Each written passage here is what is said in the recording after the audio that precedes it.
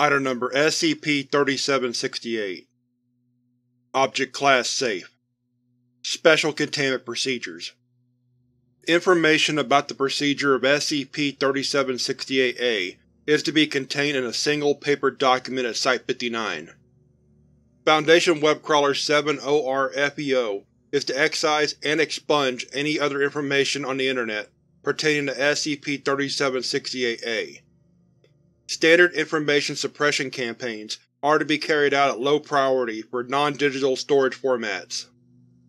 A radio with the prepared SCP-3768-A arrangement is to be kept for research into SCP-3768-B. SCP-3768-B is to be monitored and recorded at Site-59 at the discretion of Director Naismith.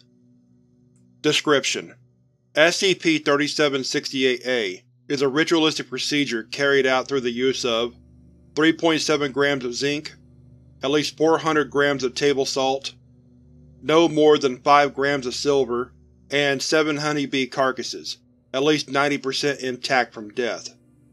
These ingredients must be arranged in a specific formation around a civilian FM radio within 500 km of Baltimore, Maryland.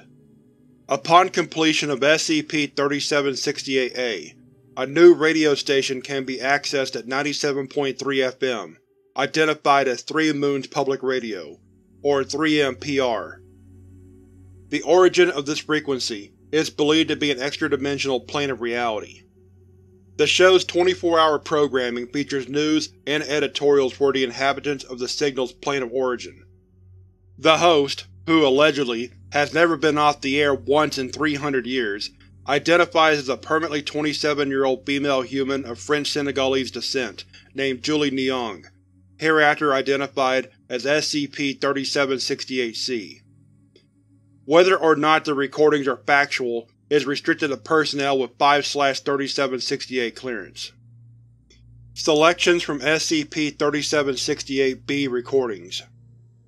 SCP-3768-C. Good morning, Drissage.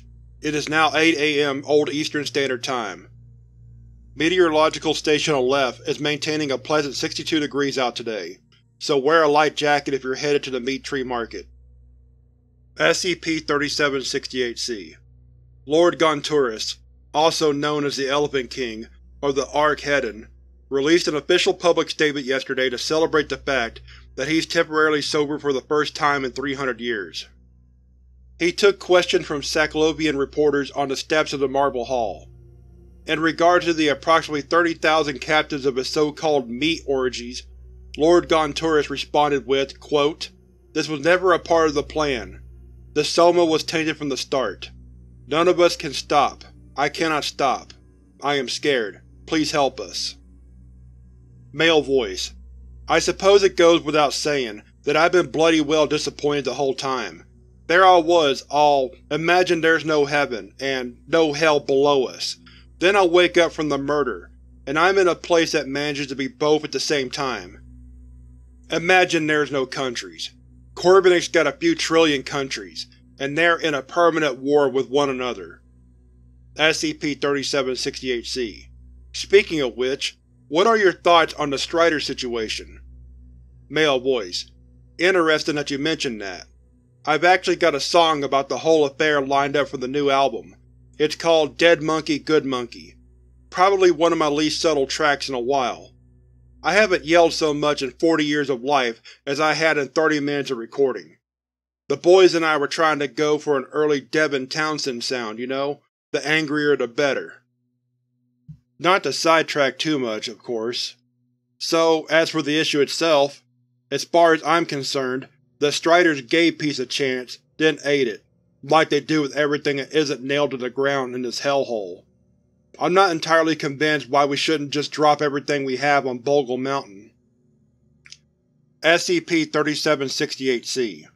To no one's surprise, the Central Cabal's unanimous passing of the mandatory Pan-Corbinese Human Sterilization Act, or MPCHSA, has been causing controversy among the colonies, resulting in demonstrations across the lunar capital.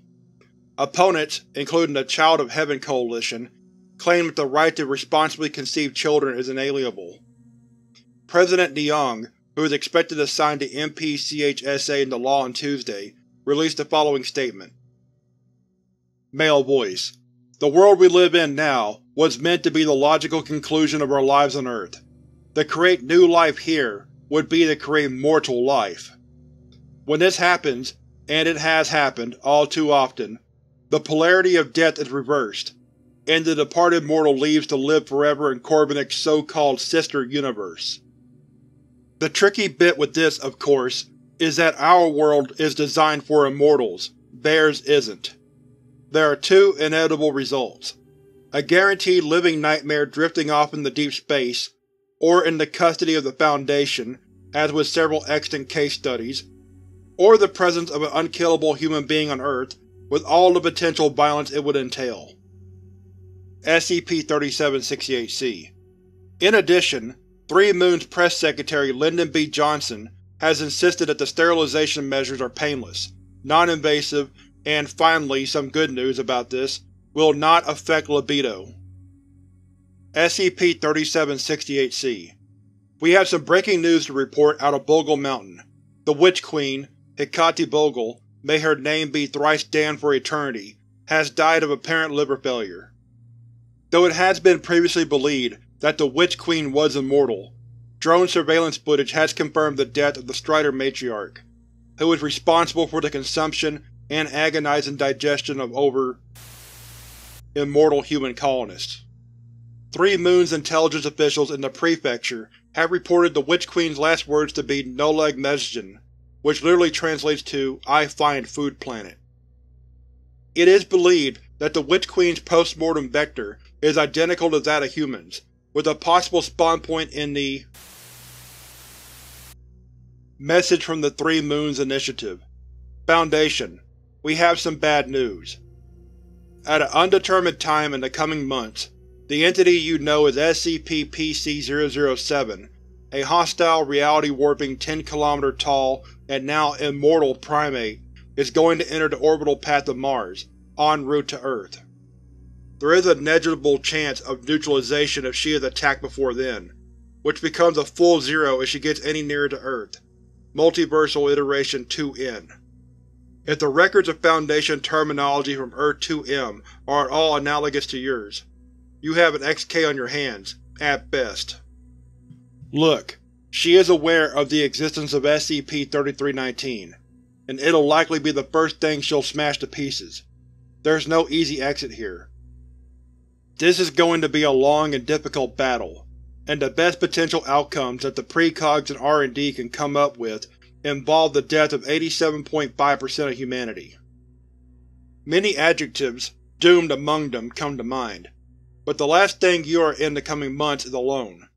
We've fought 5 wars against her and her armies, a good 2 of which were successful.